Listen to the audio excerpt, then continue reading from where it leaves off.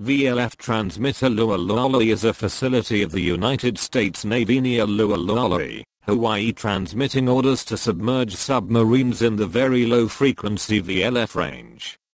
VLF transmitter Lualualei, which operates under the callsign NPM on 21.4 kHz and 23.4 kHz, uses an antenna consisting of two guide masts, each 458.11 meters 1503 feet tall.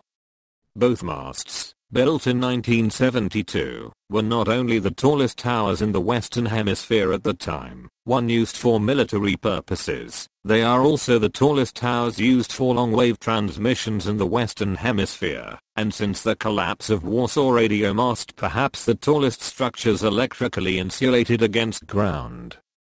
Both masts are umbrella antennas. They are fed by an overhead cable, fixed to the mast at one end, and to a small mast near the helix building at the opposite end. As the small mast is grounded, the feeder is attached to it with an insulator in the span field,